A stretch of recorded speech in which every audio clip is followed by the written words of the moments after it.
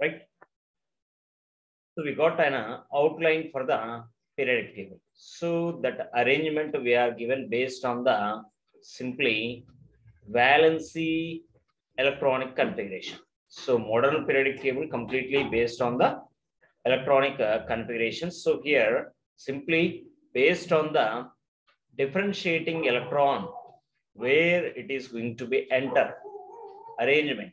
So based on that we are arranged the elements. So while we are arranging up to 30 elements, right, up to 20 elements, there is no problem from 21 to 30 element, right? So here you are getting the difference, right? They are not falling into the same, right? Here these are D block elements, aluminum and boron are P block elements. So they are not falling into the same group, no same valency. So that is the reason here you are separating these at right side. Isolate helium also. Every horizontal row ending with a shell. Then starting of this horizontal row by lithium with new shell, sodium, new shell, potassium, new shell, and so on. So here remaining also we are filling in the same order. Okay. Then here this is sixth horizontal row, 57 to 71. I'm not filling in this because they are belongs to F block, not D block. So why you are showing that, especially in this third vertical line? Because here they are having one electron in a D block. So that is the reason they are shown in this third vertical column, right? So that 57 to 71 and 89 to 103 elements, 14 are separated at the bottom of periodic table to avoid the long formation of a periodic table, right?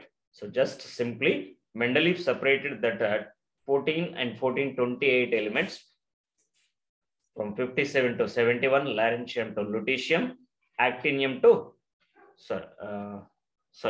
57 lanthanum, 71 lutetium, then actinium 89th element, next 103rd element laryngium. So they are separated at the bottom of a periodic table.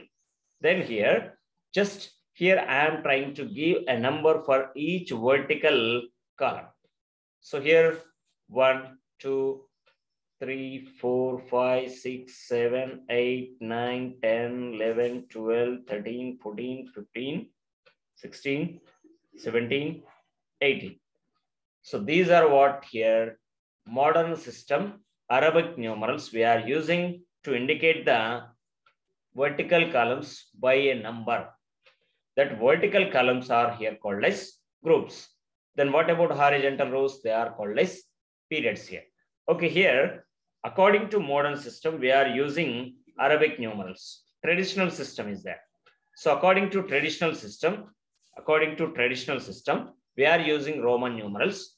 Roman numeral numbers is followed here. So 1, 2, 3, 4, 5, 6, 7, and 8. Remaining, I am coming from right end.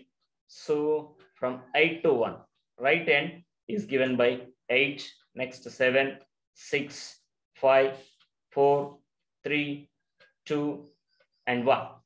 So here there are 2 columns left. So here cobalt to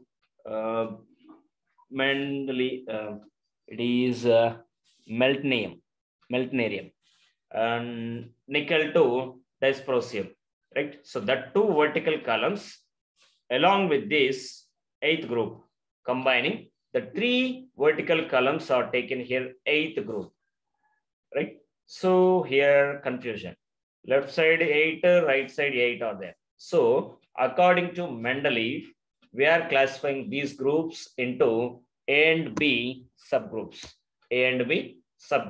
So what they are here, all the towers that are peak level, they are given as here group A elements. So 1A, 2A, next 3A, 4A, 5A, 6A, 7A, and 8A. Next all these D block elements are given with a B block, right? B group, subgroups B. So third B, fourth B, fifth B, sixth B, seventh B, eighth B, 1B, and 2B. So these are the group numbers assigned according to modern system and traditional system. In two ways we are using, right? So modern system, Arabic numerals, traditional system, Roman numerals. Okay, here we are using different colors for the representation of available elements in this periodic table. So I'm using this pink color to represent alkali metals, light pink color, alkali metals. Dark pink, that is for alkali earth metals. Next here, simply light blue color, transition elements or transitional metals. Transition elements or transitional elements. Then here,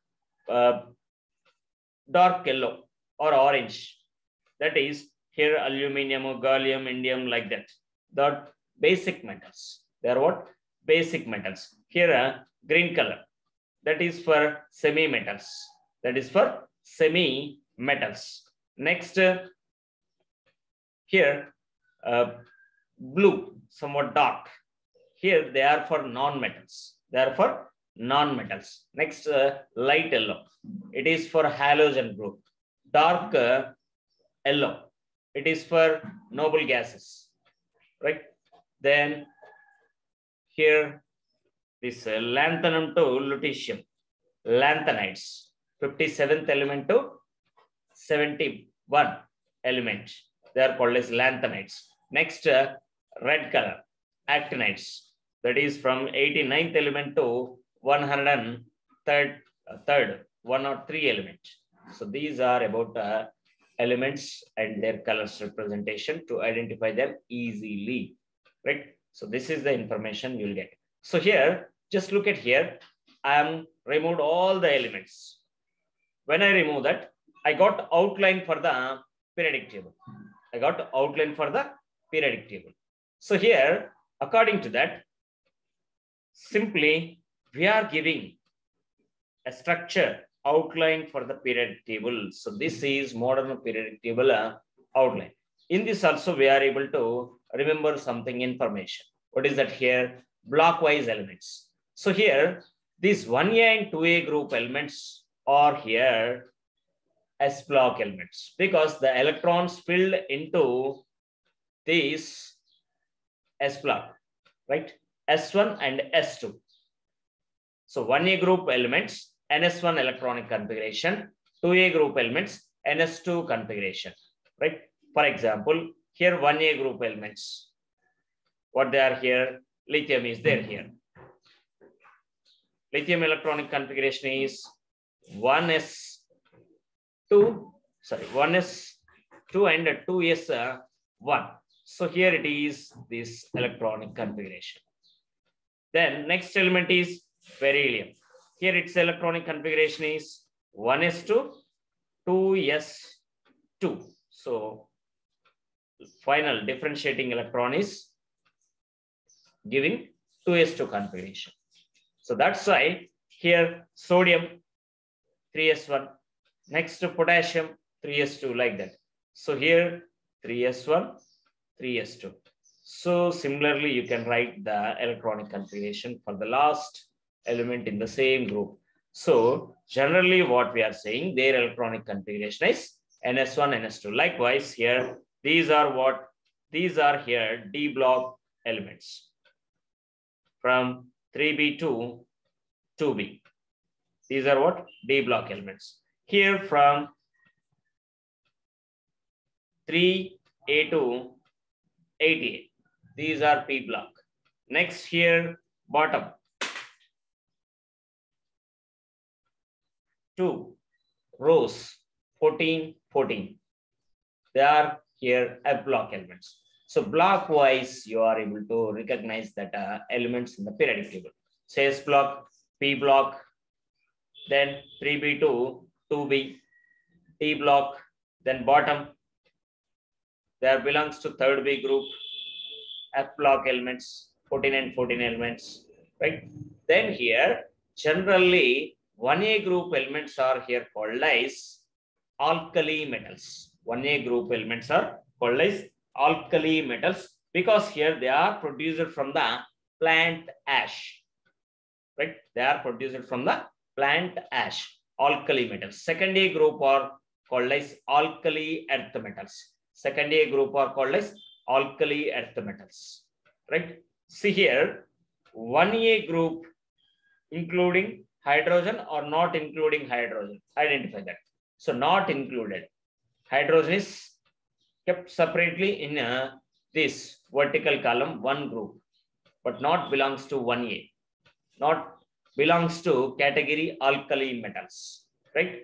So this is the next here general electronic configuration. Before going that, here S and P block elements, S and P block elements, they togetherly called as here representative elements. S and P block elements together called as representative elements. Here P block elements, S block elements completed. D block elements, they are called as transitional elements.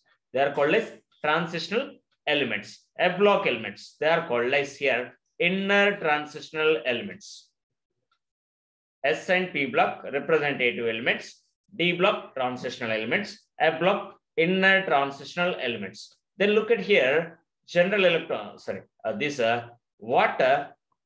First horizontal row which is separated at the bottom below the periodic table. They are called as here 4F elements. 4F elements are called here simply lanthanides, from lanthanum to lawrencium.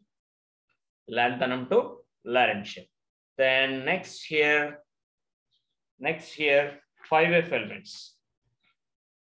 Right? 5F elements. Here 5F elements are called as here actinides. They are from thorium to lawrencium. Lanthanides are lanthanum to, that means here there is actually some contradiction is there. It is given in the page number 136 in your textbook. There is no clarity which are called as lanthanides, which are called as actinides. Some people are saying here lanthanides are from lanthanum to lutetium. Some are saying from actinium to lutetium. Right? Actinides also same. Here, actinides are from actinium to lawrencium. Some are saying ytterbium to lawrencium. So there is contradiction, right? Whatever it may be, 4F block are called as 4F elements are called as lanthanides, and 5F elements are called as actinides. So remember that. So these 4F and 5F elements are separated. F block elements are separated at the bottom of the periodic table. There are 28 elements totally. Then here simply now we are observing the general electronic configuration of S block elements. That is from NS1 to NS2 configuration. Right? NS1 to NS2 configuration. Then what about P block elements? Here P block elements are generally having the electronic configuration from NS2 NP1 to NS2 NP6. NS2 NP1 to NS2 NP6. Next here D block elements. D block elements. For example, here D block elements electronic configuration we are written. For 21st element it is scandium. So that electronic configuration I am writing here using a red color. Right here, look at that is 1s2, 2s2, 2p6, 3s2, 3p6, 4s2, 3d1. Right? So for the last element in this block, zinc. So that electronic configuration is 4s2, 3d10.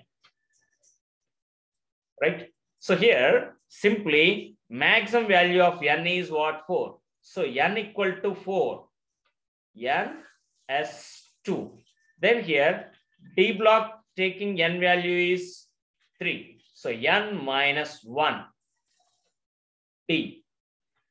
1, 2, n minus ns2, n minus 1 D10. So this is we are writing as general electronic configuration for the D block elements.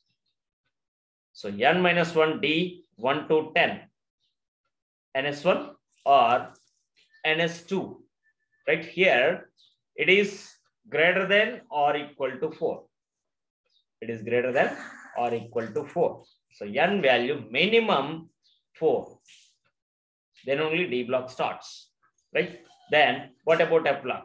So similarly, we are writing the F block elements configuration n minus 2 F 1 to 14 and n minus 1 D 0 or 1. So 0 to 1 only 1 it will take. Right? So for F block elements, general electronic configuration, we will notice here n minus 1. For example, 4F1 electron we are writing. So 4F1 will be with 3D, sorry, it is plus 1, 4D1, 41, sorry. N equal to 6 we are taken, minus 2 means 4 we are getting, n minus 1, 6 minus 1, it is 5D1. So general electronic configuration of F block element starts from 5D1, 4F1. 5D1, 4F1. So this is about general electronic configuration. Next here, 8A group elements. 8A group elements are having a octet configuration, that is NS2NP6. NS2NP6 except helium. Except helium. Only it is allowed maximum S block element. Right? S block only. Then P block starts from lithium. Okay. So next, sorry, not lithium, beryllium, boron, from boron. Here it is. P block starts. Helium, it has configuration 1s2 maximum. Right? Then here helium, neon, argon, krypton, xenon, radon, and organism. These are called as 8A group elements or 0 group elements or 18th group elements or inert gases are also called as noble gases. See, many names I am given. Right? Helium, neon, argon, krypton, xenon, radon, and organism. These elements are called as 0 group elements or 8A group elements or 18th group elements or noble gases or inert gases. Nearly 5 names I say. Remember all these names. Right? The next here, 7th A group elements. These 7th A group elements are called as here halogen family. Right? They are called as halogen family. So these are the important points you need to remember in outline. Right? Take outline of the periodic table like this and remember. If you want a screenshot, just have a screenshot. Fast. This provide you much information in the outline. Take a screenshot. Is it completed? Completed? Right. So now we are moving for another topic, that is here about simply what we observed in the modern periodic table. How many horizontal rows are observed? Number of horizontal rows in modern periodic table. If you want to see, I'll go back. Right. So look at them. Number of horizontal rows. Outline is given. Number of horizontal rows. Don't see the bottom. They are separated from these only. Right? How many are there? Number of horizontal rows? Answer me. Give me a number.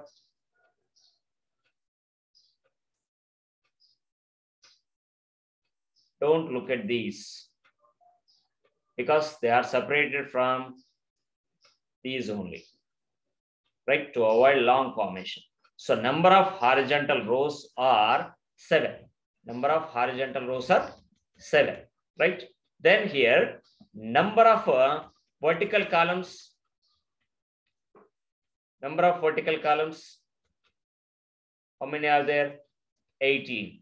So You can say about a number of horizontal rows and number of vertical columns is followed here. The number of horizontal rows are 7 and number of vertical columns are 18. So modern periodic table is divided into 18 vertical columns and 7 horizontal rows. Here in modern periodic table, vertical columns are called as groups. Vertical columns are called as groups and horizontal rows are called as periods. So 7 periods and 18 vertical columns. So sometimes in your examination, they may ask you number of periods and number of groups. So at the time, number of periods to number of groups, periods to groups, what we can write 7 and 18, right? Sometimes they may ask you number of groups and number of periods. What we can write the count here 18 and 7. So to avoid your confusion, just remember simply as many subjects are there in your 10th class. How many subjects are there, including languages? 7. So 7 subjects, 7 periods. 7 subjects, 7 periods. Like that you can remember. So don't get confusion by remembering both. Just 7 periods for 7 subjects. Right? No repeated one. 7 periods for 7 subjects. So easily you can avoid your confusion. Right? 7 periods, 7 subjects. So this is the main important thing we need to remember from modern periodic table. The next about here, identifying the blocks. Right? What are the blocks here? S block, P block, D block, and F block. So how to identify?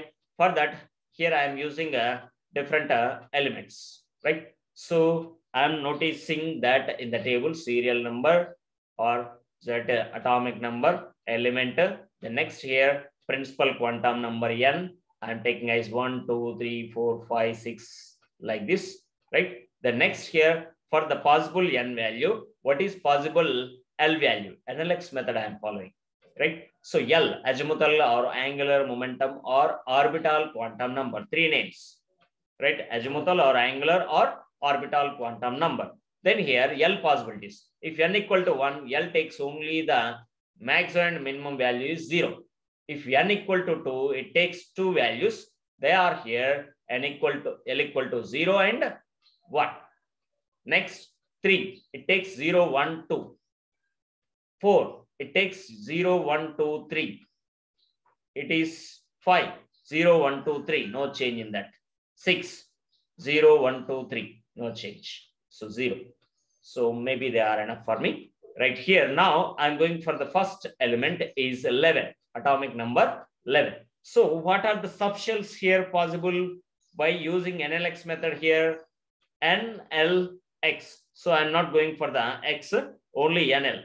So N is 1. L is equal to 0. That is indicating you S orbital, right? 1s I can write. If N equal to 2, I have 2 possibilities. L equal to 0 means S orbital. L equal to 1 means P orbital. Right? So like that, I am writing here simply subshells. It is 1s, next 2s, next 2p, 3s, 3p, 3d, next 4s, 4p, 4d, and 4f. Next 5s, 5p, 5d, next 5f, next 6x. Right? So like this, I am written subshells. Next here having the atomic number 11. So atomic number 11 atom is sodium. So sodium electronic configuration is 1s2. So 2 written in 1s. Next 2s2. Next 2p6.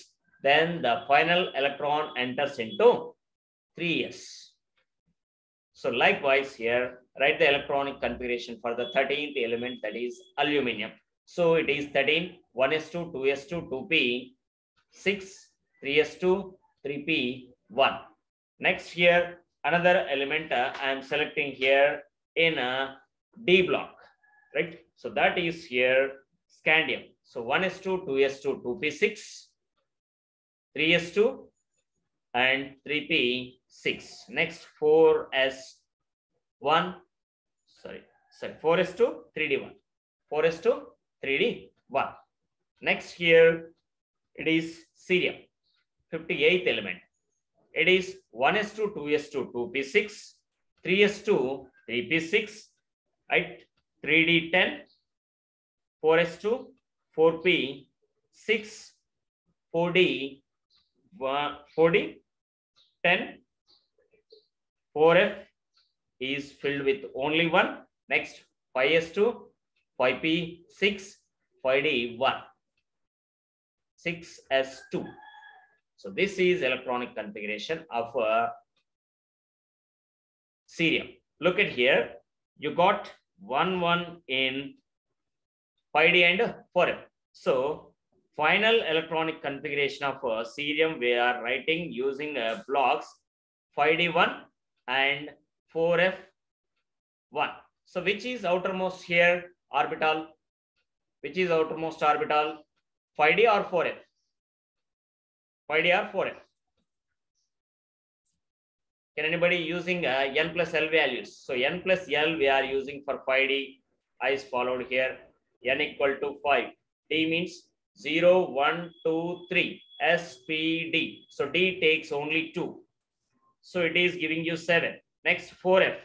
For 4F, I am finding towards right side here. 4 plus SPDF. SPDF. 0, 1, 2, 3. Right? So F is maximum taking 3. So 7. Right? So likewise here we are calculating. So energy values are same. So first it goes into 4F. Right? 4F. So after filling 1 electron into 4F, then again it is filling into 5D. Right? So that is the reason to say this cerium is 4F element.